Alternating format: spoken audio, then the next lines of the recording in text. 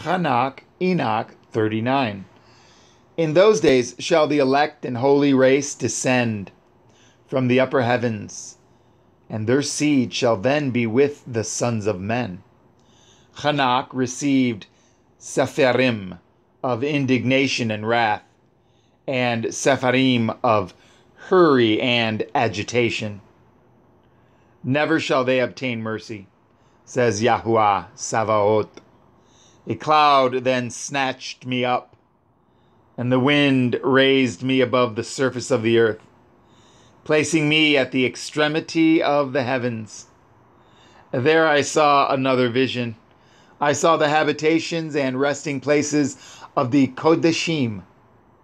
There my eyes beheld their habitations with the angels, and their resting places with the holy ones.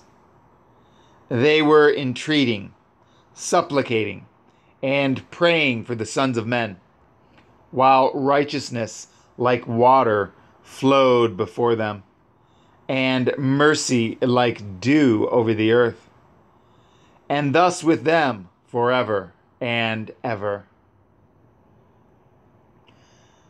At that time my eyes beheld the dwelling of the elect, of truth, belief, and righteousness.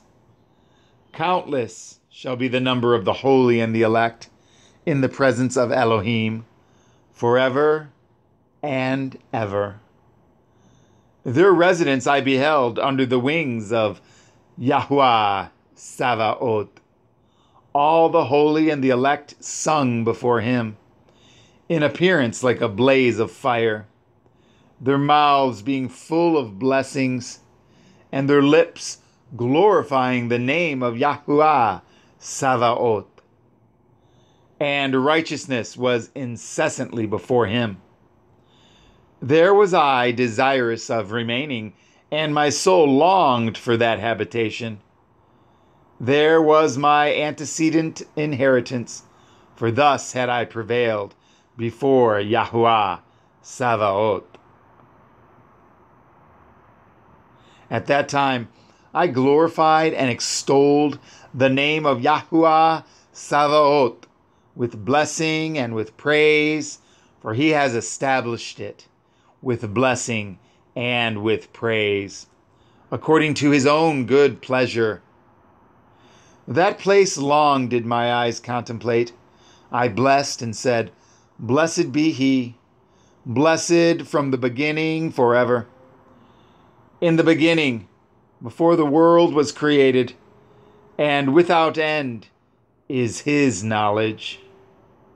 What is this world?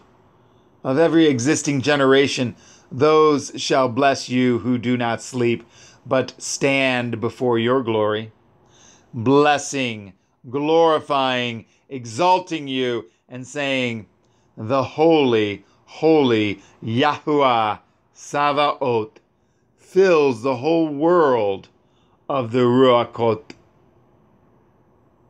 There my eyes shall behold all who, without sleeping, stand before him and bless him, saying, Blessed be you, and blessed be the name of Elohim, forever and ever.